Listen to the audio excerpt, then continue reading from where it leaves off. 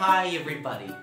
Welcome to my talk today about evolution that carries actually the same title as one of the most famous biology books all over the human history that was written in the 19th century by Charles Darwin on the origin of evolution, in which Charles Darwin explained evolution and the unity of life. Charles Darwin said in his book that actually all living forms and living organisms living on Earth are actually related by a unity in life. They all have a common ancestor from the beginning, from which all other organisms descended, and over time and by the change in environments, they actually spread to different environments, so they accumulated different adaptations to different life conditions, which actually outputs the different varieties of species of organisms. But he says that actually all organisms are brothers and they have all a unity in life, descending with the modification from a common ancestor. He said that highly similar organisms, like for instance a cat and a tiger, are actually having their common ancestor very near in time, maybe small or a few millions of years ago. But other organisms or creatures that are less similar or have a few similarities among them are having their common ancestor remotely in time, maybe millions or even billions of years ago. But actually, all over the human history, not all scientists and philosophers believed in evolution. In BCE, an important Greek philosopher, Aristotle, said that actually evolution is not possible. Evolution is not a fact.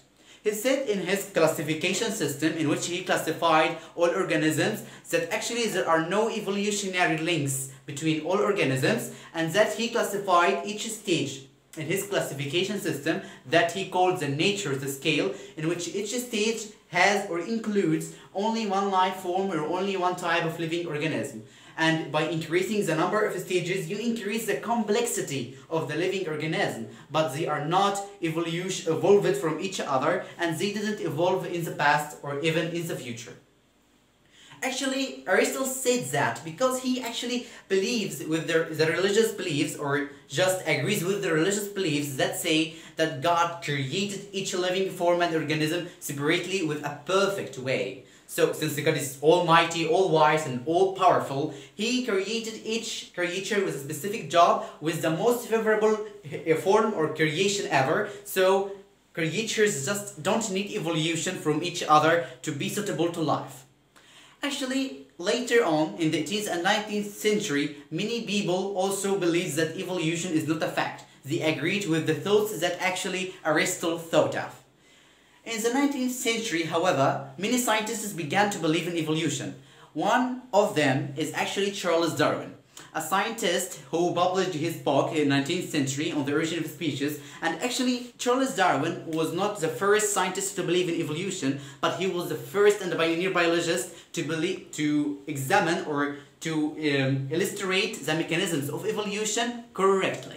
He was the first one to do that. In his book, he said that the mechanism of evolution by which organisms evolve is called natural selection. To explain to you natural selection, as Darwin explained in his book, I have to give you an example. For instance, if there is an environment, okay, that environment is having warm weather and growing grass, and there is a population of deers living on that environment since so long ago.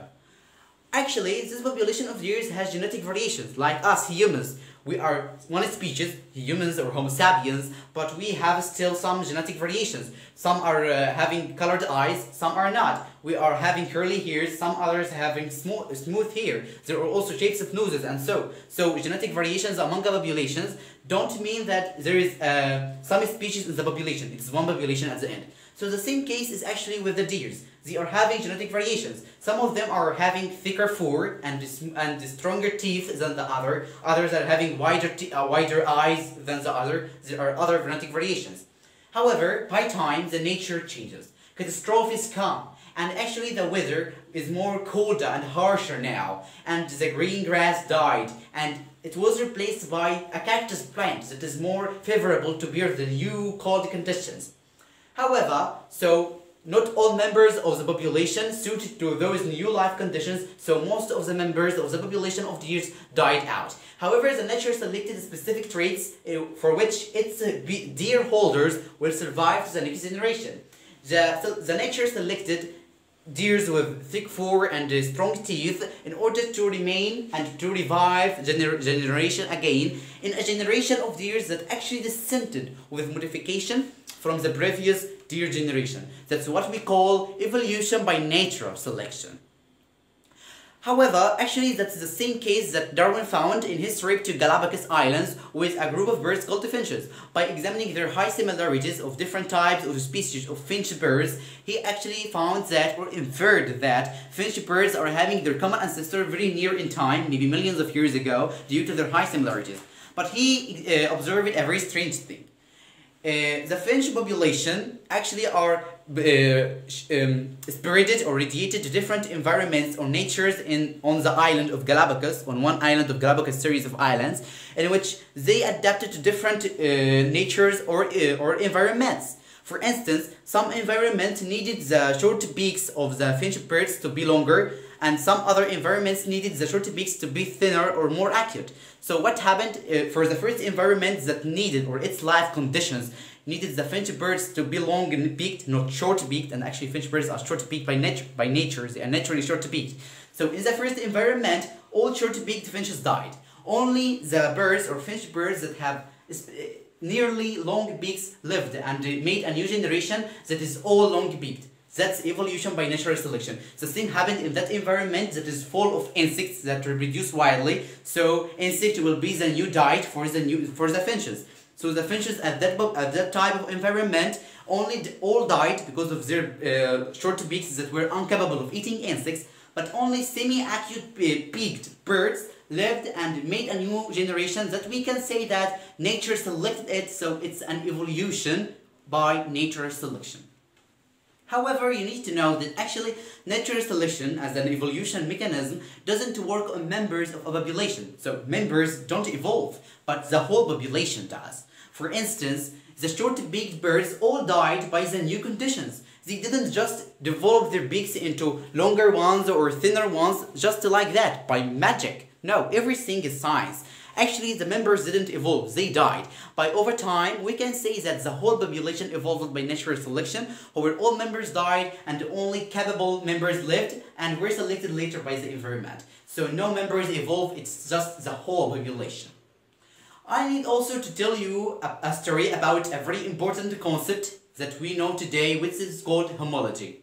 Homology means that not all highly similar organisms are by priority sharing a revolutionary history. Not all high similar organisms are having their common ancestor very near in time, millions of years ago. Homology says that there are some creatures or organisms that are having their high similarities due to same adaptive techniques which they made in response to similar environments in which they lived. So, for instance, the Australian and American moles are so similar in the physical characters from outside.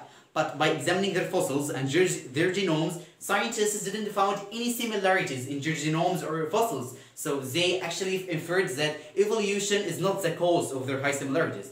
Homology is the cause. Homology is when the Australian mole and the American moles lived in different environments, but they are similar environments in the life conditions. So over time and over millions of years, they adapted with a similar technique to the similar environments, making the similar characters from outside, but this is not due to evolution, but due to homology.